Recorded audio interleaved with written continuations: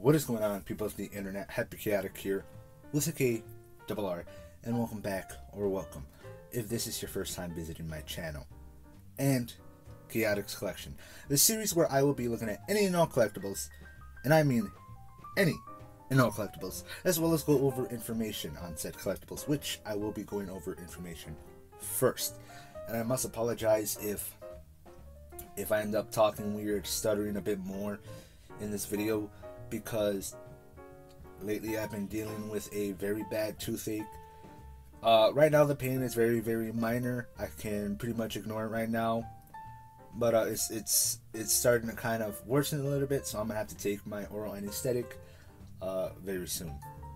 Anyways, before we get right into the ears today, real quickly, I'm gonna do basically previously on Khaotic's collection, go over my source once more, and go over what will be coming soon for Khaotic's collection once more, a little bit more details near the end of the video. Now, for starters, of course, previously on Khaotic's collection, I went over some subcategory of errors. Within previous categories, I have already went over in previous videos. If you have missed those videos, you could always check out the Khaotic's collection playlist. I will leave a link probably somewhere on the screen or in the description down below. If you're on Rumble and Odyssey, sorry, you're gonna have to just look for it. I'm still working on a playlist for Odyssey, and Rumble does not have that feature, so even if I wanted to, no can do, unfortunately, until they eventually add in a feature for that. But regardless, thank you for watching on those platforms. But yeah, if you haven't seen those previous videos, you can always check out the playlist if they're available for you. If not, you can wait for my next video, which I'll get into in a sec, going over some previous sources and other information that could help you. Now, previously in the last Khaotic's collection, and this is where I'm going to go into the source, I went over this new source, errorref.com, which showed me that there are subcategories to these categories. And unfortunately, since there's quite a lot, I'm not going to be able to go over... excuse me. I'm not going to be able to go over all of them. Oh my god, this tooth is really messing with me today. Because of that, I'm just going to finish up on this one subcategory plus an additional error that I really wanted to go into more detail on, which is actually from another subcategory, but I'm not going to be able to go to that subcategory today. So I'm just going to finish up with this subcategory on, what is it again, alloy errors, and that one error, and that's it. We're going to take a break from errors for a while, because if I just keep going on and on and on and on and on, I'm never going to be able to look at a coin and eventually go over some other information for other collectibles too. Because when it comes to Khaotic's collection, again, this is going to be the series looking at any and all collectibles. Any collectibles that has a collector's market out there can be bought, sold, or traded as a collector's item. And I don't just want to only focus on coins. It's going to be the primary thing I'm going to be focusing on for Khaotic's collection, but I don't want that to be the only thing I focus on. So we're going to take a break from errors after this video, and a following video going over some proof and uncirculated coin errors. Maybe I'll go over some bullion and metal errors in the future. I still got to do some research on that, but I want to just go over that bit of information, do a video on my previous sources, which is the video that's probably going to be coming up next soon, is a video going through all the previous sources I've been through, going over some other videos and content creators that can help you out when it comes to circulated coins, and maybe some other stuff too related to numismatics.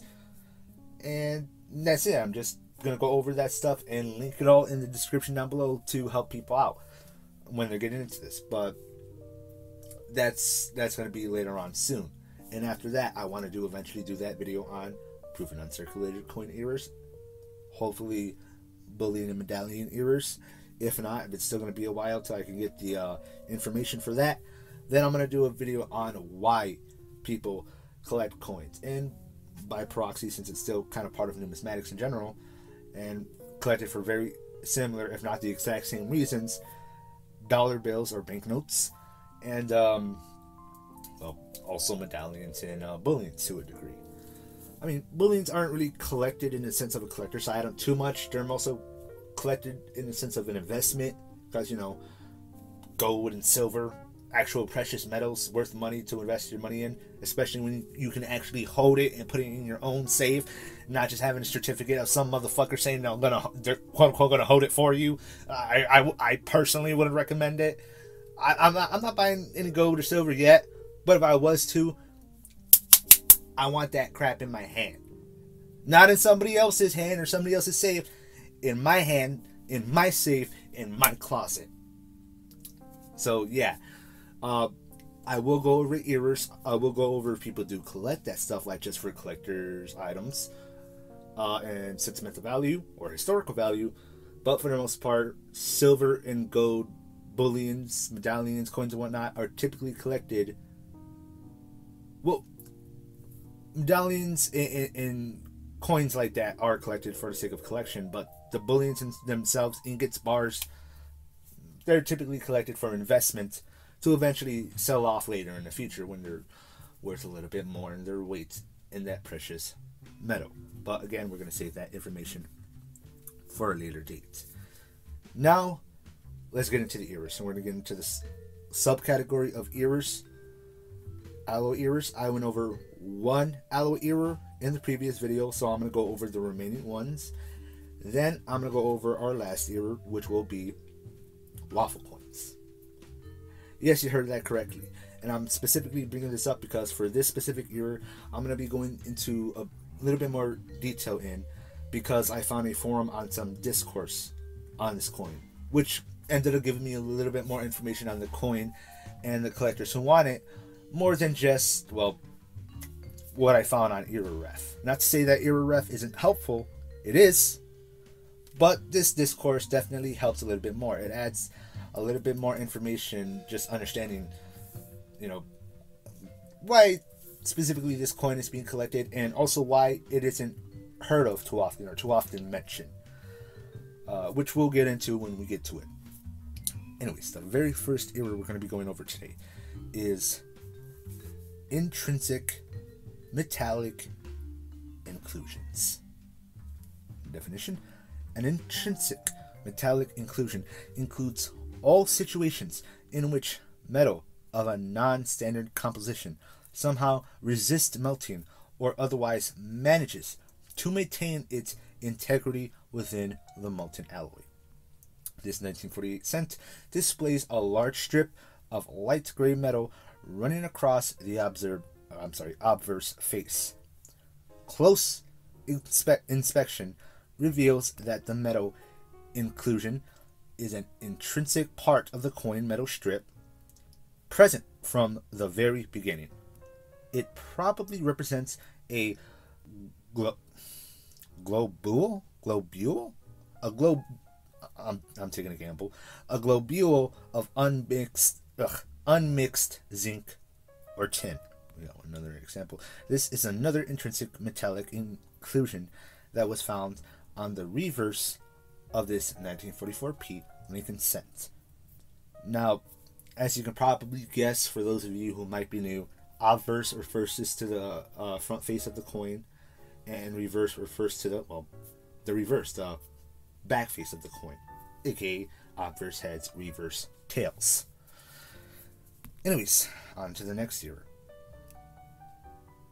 Slag inclusions. Definition: the earliest point at which foreign matter can insert itself into a coin is when the molten alloy is poured into a mold for the ingot. During smelting, unwanted contaminants float to the top of the molten metal in the form of slag. This slag is supposed to be skimmed off before the alloy is poured into the mold for the ingot. If small pieces of slag remain behind, they can end up in the ingot and persist their through all the subsequent steps of the minting process: rolling, blinking, upsetting, and striking. A 1979 cent with a large slag inclusion that extends through the entire thickness of the coin. The original module was much larger, but about half of it fell out after the strike. And you can see that really big ass hole there. So yeah, slag. So what exactly is these unwanted contaminants? Well, this could be anything that came from just the original, what is it called, ore that the metal came from. Because when metal is mined and meant to be processed and smelted, it's not just this fresh, smooth, or even this crooked piece of metal or metal alloy that just happens to be within this rock, like a diamond. No, the metal is just, you get this ore rock, and it's just all throughout the rock itself.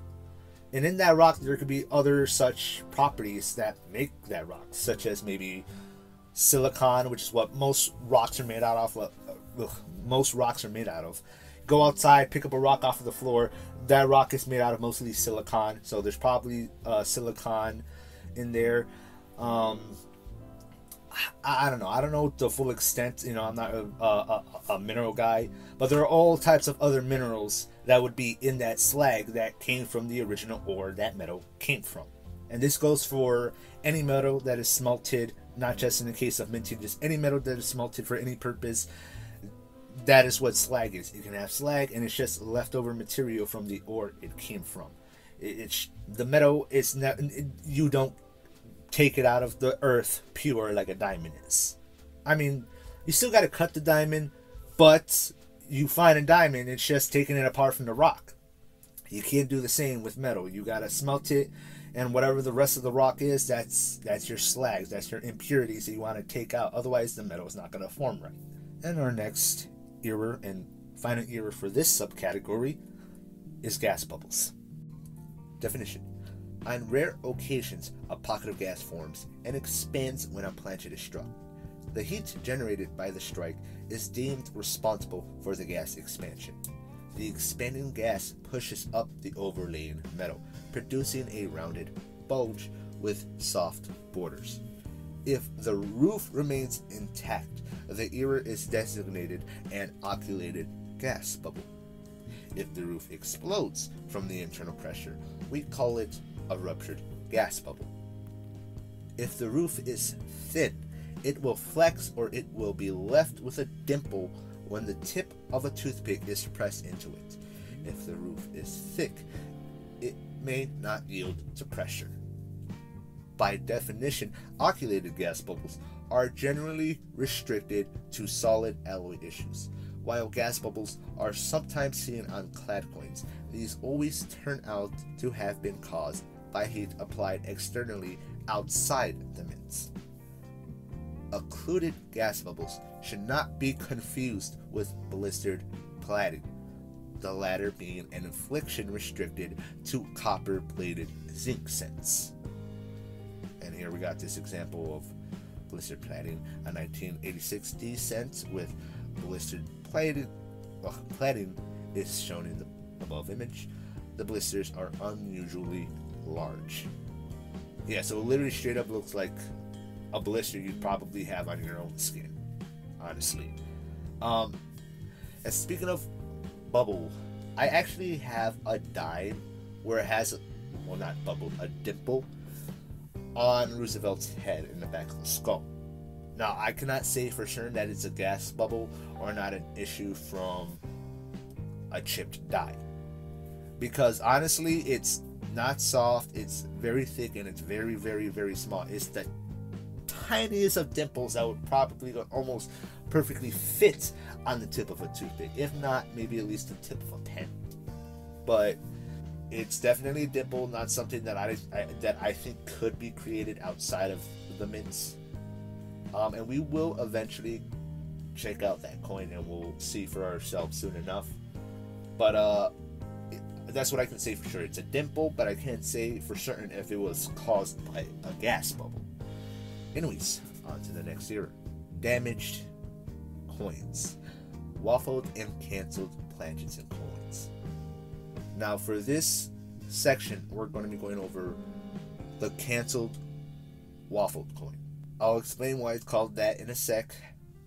But in this section, there's not only the waffle coin, it goes over other types of post-strike mint damage coins, which is all types of weird patterns and whatnot. But we're not going to go over those today because it would extend the video to 40 minutes or even an hour going over those examples. Never mind the time it would take to get all the visual examples, the images for that. Because the ones below the waffle coin, they have images, but I don't know. I got to double check and make sure that I don't need to get more.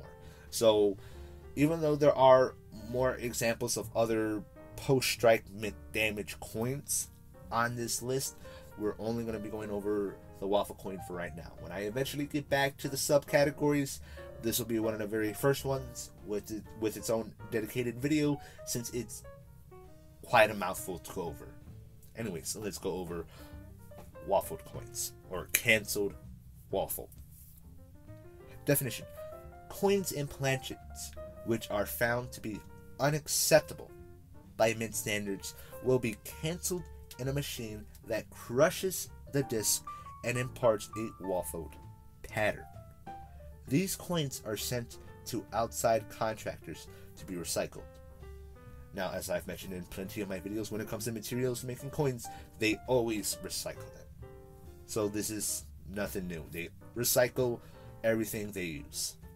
Since there is little to no attempt to restrict access to these demolished coins, many have made their way into the marketplace.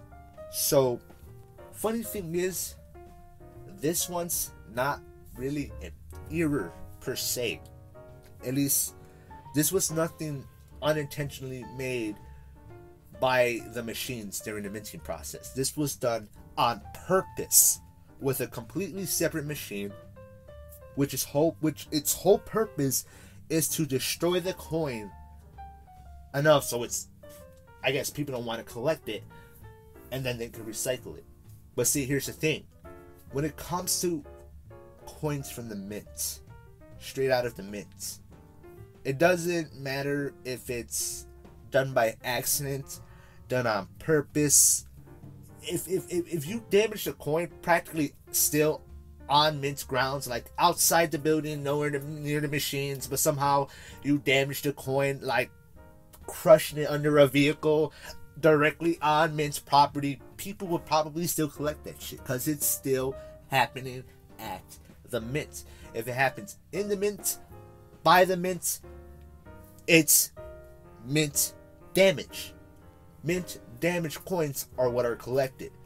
So whether it be error and on purpose post-strike damaging, it doesn't matter. It's still mint damage. It is the post-mint damages that do not count, that do not matter. Whether general wear and tear or somebody trying to take a machine to make it look like a fake error, which would be a counterfeit coin error, that's the shit that people don't want. Post-mint damage, nobody wants a post-mint damage coin. A mint damage coin, people want. So whether it's an error by accident or done on purpose, even though it was done to prevent people from wanting to collect a coin, people still want it because it was done by the mints. Which we're going to actually go into that a little bit further as we go into the discourse from the forums I found out. But of course, let me just read this final paragraph at the bottom. This statehood quarter blank did not meet mint standards and was put through waffling press for eventual recycling. So yeah, it doesn't necessarily have to go through the whole process to be waffled. Just any sort of standard, like not the right size and shape of the planchet, they'll try again. Waffle it, recycle it, send it back through the whole process. Once they, smelt it back down to sheet metal, that is. Alright then, people, that's actually where I'm going to go ahead and end the video, because well, I did say I was going to go over that discourse, and I did record that segment for the video, but it came out a little bit long, so I'm actually going to save it for its own separate video. However, I will leave a link to it in the description down below if you do want to check it out for yourself before that video comes out, and I do give my thoughts on it. Or if you just want to check out that forum site for yourself and get into other topics or start your own. I will also leave a link in the description down below to another one that I found in my research for waffle coins, if you also want to check that one out, or just check out any coin forums in general. I was going to leave a link to the discourse that I found for that website, but it wasn't really that interesting or that very informal. So I'm just going to leave a link to the forum site in of itself, like to the main homepage, and you can just check it out if you want to. Oh, and before I forget, because I did forget to do this at the beginning of the video, I'm going to leave a link to my source in the description down below for the website I went over the ears for. Forgot to say that. I try to make sure to say that in the beginning of my videos all the time, but forgot to say it. And just so it's known, I'm always going to leave links to my sources in the description down below. Hell, when I even do commentaries, if I talk about a certain topic and I got my source from an article or even another YouTuber, I'm going to link them as a source in the description down below. But yeah, forgot to sort my source. As for that, for the future content to come besides the video on that discourse, it's going to be simply very simply edited, no example images or anything like that. I'm not going to put the discourse in the background. I'm just going to talk about it, and you could probably listen to it while you're doing some chores. But yeah, we're probably going to have that next week on Wednesday. As for future content to come, well, at the time I'm recording this, soon on Monday I'm going to have to go into the dentist to try to get a wisdom tooth pulled out. Now, I do not know if they're going to try to send me home and give me antibiotics first to take care of an infection, which I think I am developing, because it's been hurting like a mother for this past week. I'm able to talk right now because the pain's not really bad. In fact, it's kind of numb right now. But I need to get this thing out of my mouth already. Just gone. It needs to go. So I don't know if they're going to take me into surgery right then and there and take it out, or if they're going to be like, we're going to send you home, give you some antibiotics, let that do its job for a while, then we're going to schedule this day for your oral surgery, so that way when they do pull it out and they try to sew me back up, there isn't the risk of a very serious infection while I'm healing. Sure, by then they would still prescribe me antibiotics, but I'll have to wait till they're ready. If I don't have the money ready by then, which most likely I won't, I'm broke, it's going to have to sit at the pharmacy till I have the money. Meaning if they do prescribe it to me first, I probably won't even be able to get it until Friday. Crap. But we'll see what happens. Maybe I'll get lucky. Maybe I won't. But if I do have some extra time, extra days before I get the tooth pulled out to take care of this other content, then I'm going to take care of it. If not, well, what you're going to get, besides that already recorded segment, is I'm going to make a video going over my previous sources and some other stuff that can help you out when it comes to coin collecting. Such as other forums like the ones I'm bringing up, and that I'm gonna be linking down below. I'm gonna link them again in that video. Link on my sources. Link some websites that go over prices of certain coin errors. I don't know if they're completely up to date, but hopefully they can help. And link to some content creators that can probably help you out and show you what you should be looking for across multiple platforms: YouTube, BitChute, Rumble, Odyssey, and TikTok. Shout out to anybody who's watching on those platforms.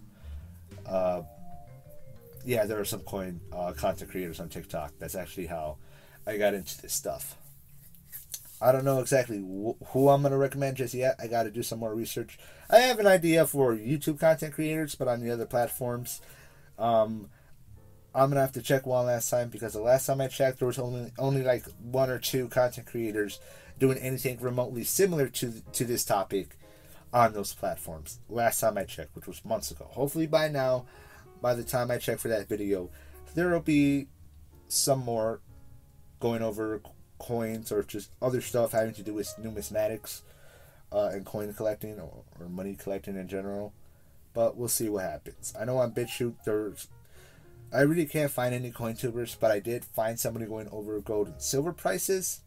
So that's at least related to bullions. So I might link guys like that still in the description to help you guys out. Even though I am not going to really go over bullions anytime soon. I do want to eventually do a video going over proof and uncirculated coin ears, which if I have enough time before I can get that oral surgery done, I will do a video on it. If not, we'll see what happens. But I do want to eventually get to a video on proof and uncirculated coin ears, as well as maybe a video on metal and bullion coin ears. But we'll see what happens after I take care of proof and uncirculated coin ears. And another video I want to take care of before I actually take care of that is a video on why people collect coins in general. So those are definitely some topics within coin collecting or numismatics in general that I want to eventually cover.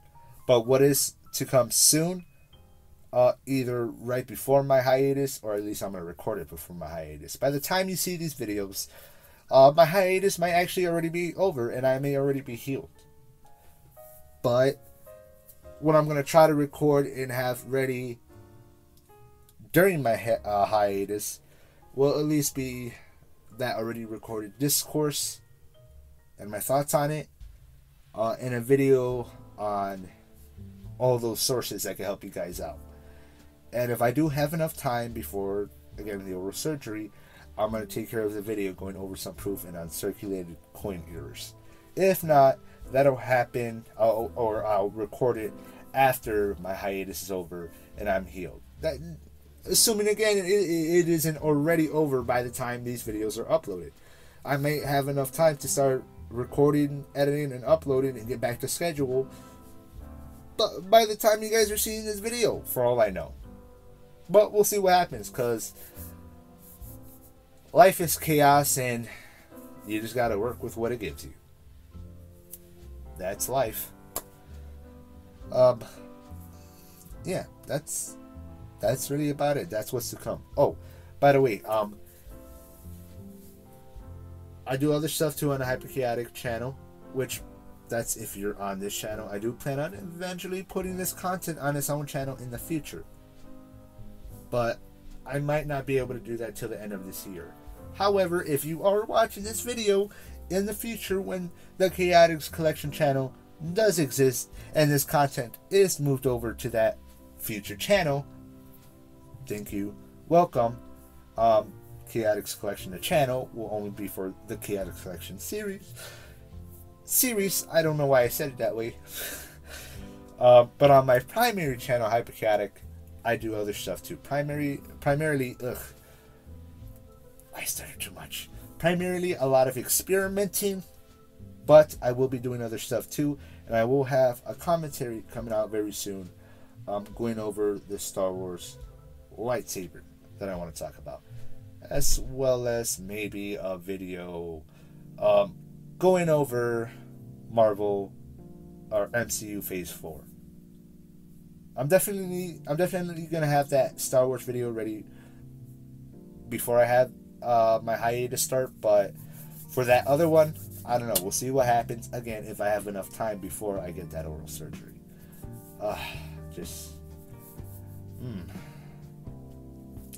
Life doesn't give me a break ever. Well, it doesn't really ever give anybody a break, but still. Running my channel in between is a pain in the ass. And I don't even work or go to school. I do take care of the house, but even then, if I did go to work and school, then it would be much harder to manage this channel. That's about it. Enough rambling. See you guys in the future for that discourse video and hopefully my video on proving uncirculated coin errors and citing tons of sources to help you guys out with this sometimes interesting, sometimes boring hobby. Leave a like if you enjoyed this video or if it was very informal. If not, leave a dislike and a comment telling me why. And interaction is good interaction for my channel and the algorithm. Yes, even your dislikes.